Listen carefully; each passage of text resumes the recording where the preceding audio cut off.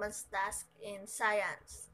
So, my conclusion is, in day 1, I planted 20 mango beans, divided it by 2, and put it in set A and set B. Day 2, little sprouts grows. In day 3, the little sprouts grows a little bit taller. But in day 4, others in set A that they still didn't grow. So my question is, why did it not grow much better? So I created a hypothesis or guess.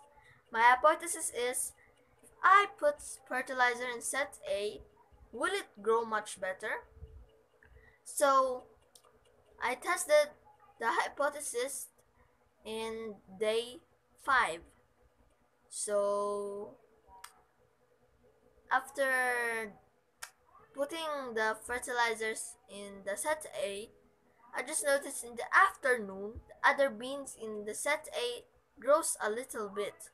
So I'm very surprised by that. So after in day 6, the set A manages to be the tallest than set B.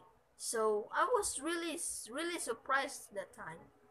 Then day 7, day 8, day 9, day 10, day 11, day 12, until day 13, the set A manages to be the tallest than set B.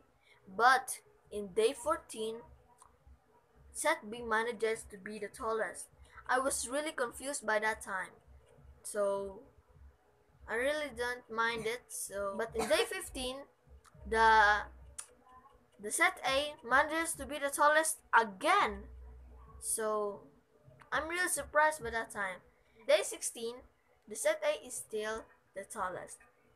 Until now, day 17, the set A is still the tallest. My independent variables are fertilizers. Dependent variable is the height of the Monggo beans in set A. My controlled variables are water, pot, soil, Monggo beans, sunlight, and temperature. So that's it. Thank you for watching. Bye!